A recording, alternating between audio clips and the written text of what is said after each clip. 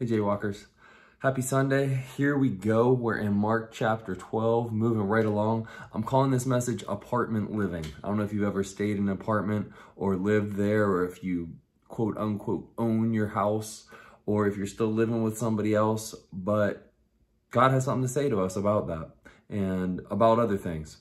This story is a story that's found at the beginning of Mark chapter 12. It's called the parable of the tenants. And here we go. And he began to speak to them in parables. A man planted a vineyard and put a fence around it and dug a pit for the winepress and built a tower and leased it to tenants and went into another country. So this is where we're starting. We're starting with a story of a person who has prepared and planted a vineyard and then went to a different country. So this person who prepared the vineyard is God the Father. And he has given us everything that we own. The saying is, everything that you own is on loan. And it's a good place. It's a happy place. It's a place that's been well prepared and well designed. It said he planted a vineyard and put a fence around it and dug a pit. So it's a protecting place. It's got a place for the wine press and a tower to look out over the land. It's a good land. And it says, and he leased it to tenants and went into another country. So tenants, that's going to be the people of God, or in this case, the people of Israel. And the land itself represents something too. So let's keep going. It says, when the season came, he sent a servant to the tenants to get from them some of the fruit of the vineyard. And they took him and beat him and sent him away empty-handed. So let's look at what's going on. We've got the vineyard owner, which is God. We've got the tenants, who are the Israelites. And then we've got the vineyard itself. And the vineyard itself is given to the people of God. It's a good land that has everything that it needs to produce fruit. I don't know if you recognize this or not, but you have everything that you need to produce fruit in your life. God has set up a place for you. He's given you all of the things. He's told you the way to do it, and you have all that you need. But the question is, are you living like a good renter or a not so good renter? So I don't know if you've ever rented. I've rented a place before. I've also rented a place out before. And I've noticed in both of those that sometimes when it's a place that you rent, you don't really treat it with as much care as a place that you own. In other words, we're not always the best tenants. So what we do is we kind of are a little bit lazy with the cleaning, or we think, not my place anyway, not my problem. When you own a house and it's yours, you tend to treat it a little bit differently. You don't want it to get messed up. You don't want it to have problems. If there's something that comes up, you try to fix it quickly. And the truth is that even though it seems like we own certain things, we don't own anything.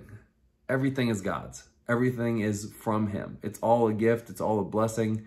We can think that we've earned it. We can think that we deserve it. And when we start to think those things, we're a little bit off in our understanding of what it means to be a steward of the things that God has given us. So that's two ways we can get it kind of messed up. We can be a bad tenant in that we don't care for the things that we've been given. We don't maybe tend the fruit in our vineyard. We don't really take care of the plants, water them enough. I don't know if you're good with plants. I try to be, but I've also definitely had some plants not survive on my watch. And so you have to take care of them. You have to give them sunlight. You have to water them. You have to prepare, give them a good place, plant them the right way, fertilize them. There's a lot of care that goes into taking care of these things. They don't just grow themselves most of the time. Sometimes you're going to have to do work. And we're not always the best tenants. We're not always the best caretakers of the areas that God has given us to look out for in our lives. And the question is, how do we know if we're being a good caretaker or not? Fruits being produced. Plants that aren't healthy, that aren't getting enough water, that aren't getting enough sun, they don't produce fruit. And this story says, when the season came, he sent a servant to the tenants to get from them some of the fruit of the vineyard. Not all of it, but some of it. And it says, and they took him and beat him and sent him away empty-handed.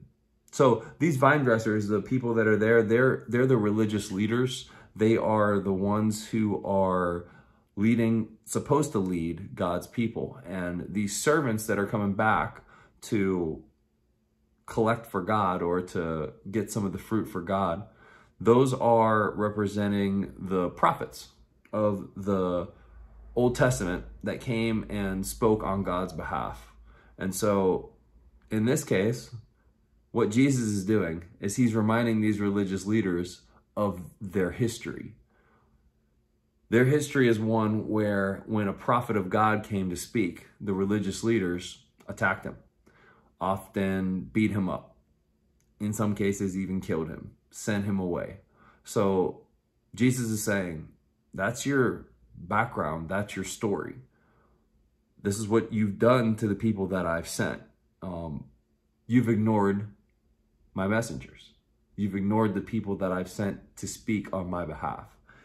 And you're supposed to be people who speak on my behalf, is another thing that he's telling them. You're the leaders today.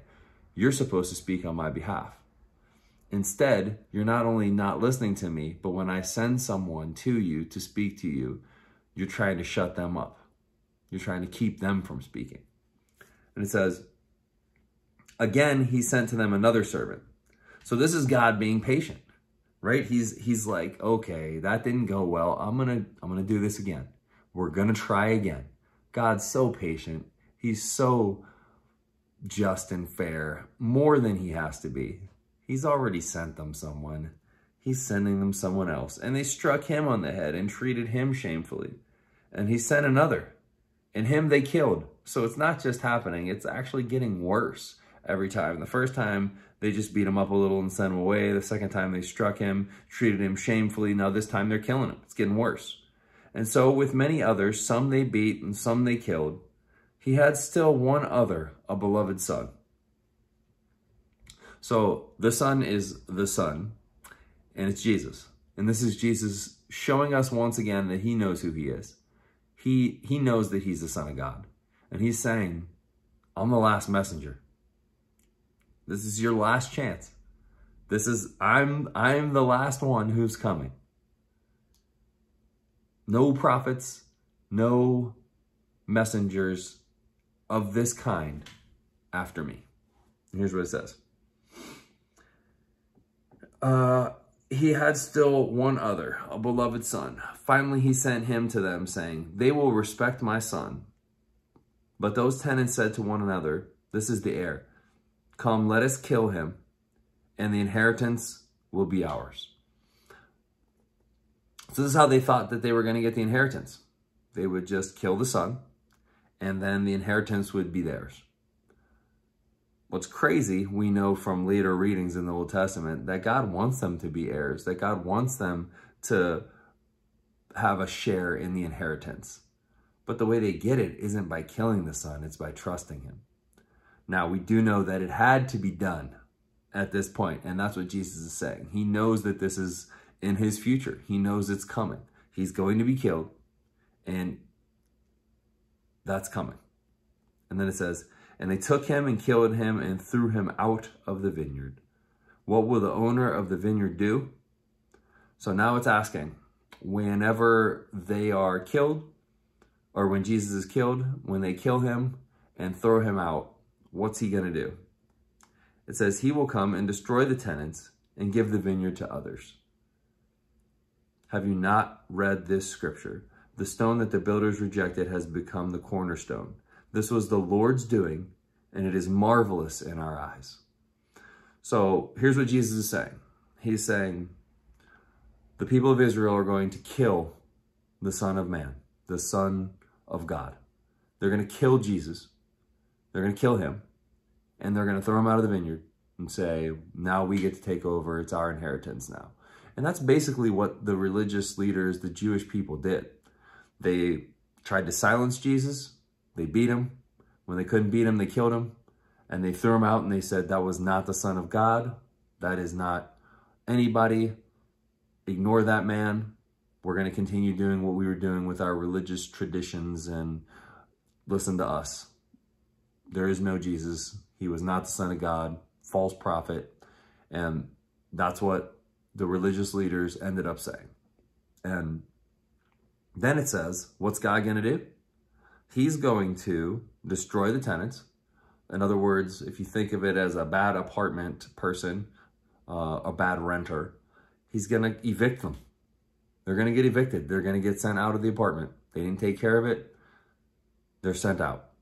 And then he's going to let someone else move in. And in this story, it says he will come and destroy the tenants and give the vineyard to others. So he's going to give the vineyard to others. And who are those others that he's going to give the vineyard to? Well, it's the church. It's the people of God. And now the people of God are going to be his ambassadors, his representatives, just like the Israelites were supposed to be. Now it's their turn. It's your turn. It's my turn. It's our turn. We get to try and be representatives of God. How will we represent him is the question. It says, and they were seeking to arrest him, but feared the people, for they perceived that he had told the parable against them. They perceived correctly. So they left him and went away. So Jesus was the last messenger. He was rejected. The question is, what does it look like now that some time has passed and God has taken the vineyard and given it to us, the church, the spirit age? God has now given us the temple. Will we be good renters, or will we act like we own the vineyard ourselves? It's tough because in our lives we want to be the owners, but God's the owner. And I think that's my main point today. Everything that you own is on loan from God. You don't have anything that he didn't give you. All of the things that you own or have are because of him. So we should give him credit for that. We should give him glory for that. When we produce, it should be to produce fruit for God, not fruit for ourselves, not for our own kingdom. When God sends us a messenger, something that he says that maybe we don't really want to hear, or that's hard to hear, we listen. We don't beat them and throw them out. And we don't kill Jesus. I know that sounds crazy. Like, why would we kill Jesus? We know who he is and what he's done. But I think that the way that we do that practically in our everyday lives is that we don't invite him to go with us. We throw him out of the vineyard. Like, we'll give him a little bit of time in the morning, or we'll give him a little bit of time on the side, or we'll talk to him in a prayer before we eat a meal or before we go to sleep. But is he really the one who is leading everything? Like, he owns everything, which he does. And that's the question. What kind of a tenant are you being? Are you being the type of person who acts like you don't have to really keep the place clean because it's not yours? Or are you being the person who thinks, this is mine and I'm going to treat it like it's mine? I'm going to take care of it, but I own it. We don't want to be either of those. We want to be the type of person who treats it like it's ours, but recognizes that it's not. Because all the things that we have are a gift and a blessing from God. I think that's what this message is talking about today. It's Jesus. And sure, he was talking to the religious leaders and trying to get them to understand that what they were doing was rejecting him. They were rejecting the one that God sent. The true owner sent as a representative. And that meant that they were going to be replaced. And that's the world that we're in now, where the church has replaced the Jewish people as the representatives for the true God, who is Father, Son, and Spirit. And so that's what we get to do. And when we do that, we better do it in a way that remembers who God is and who we are. We're just living in an apartment, but we want to treat it like a home. God's given us everything that we need to be a blessing to this world. So let's go out and do that. If you've never trusted Jesus, that's a big step, because this is saying that if you reject him, you're already out of this vineyard, this place that God has prepared. And so we want to start with acknowledging who Jesus is and remind ourselves that he is the one who's the true owner of it all. So let's do that together today. Say, dear God, thank you for today. Thank you for who you are and what you've done, for what you've given me.